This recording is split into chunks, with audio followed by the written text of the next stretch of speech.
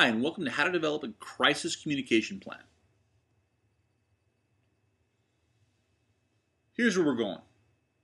How can I prepare a crisis communication plan? Information to know during an emergency. What is happening? Is anyone in danger? How big is the problem? Who reported the problem? Where is the problem? Has a response started? What resources are on scene? Who is responding so far? Is everyone's location known?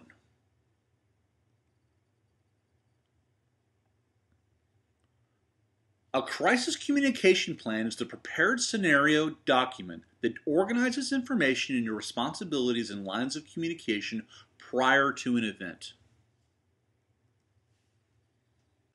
There are 4 critical elements to crisis communication. The crisis communication team members with contact information, the designated spokesperson, the meeting place or location, and the media plan with the specific procedures. The crisis communication team decides what actions to take, carries out those actions, and offers expertise or education in the areas relevant to the crisis.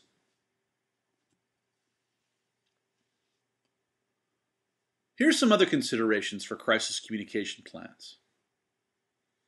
A designated spokesperson to manage information, a designated area to meet, a media plan, and how to minimize spin damage by providing even the most tragic facts. In information vacuums where there is no information being provided, often things get made up. So it's important to be as honest and forthcoming as possible, as quickly as possible, even with the most tragic facts.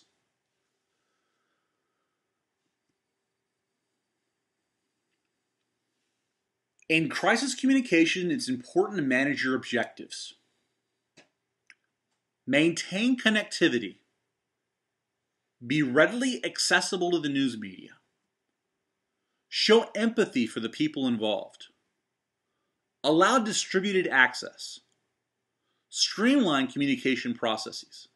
Famously, after the BP oil disaster, the CEO did not show enough empathy for the people involved. His communication instead focused on his own heartaches and problems, as opposed to the people involved with the tragedy. Be sure to maintain information security. Ensure uninterrupted audit trails. Deliver high-volume communications. Support multi-channel communications, including social media. Remove dependencies on paper-based processes. So to review, because crises are bound to happen despite the best planning, every organization should have a crisis communication plan, which includes designating a crisis communication team and spokesperson.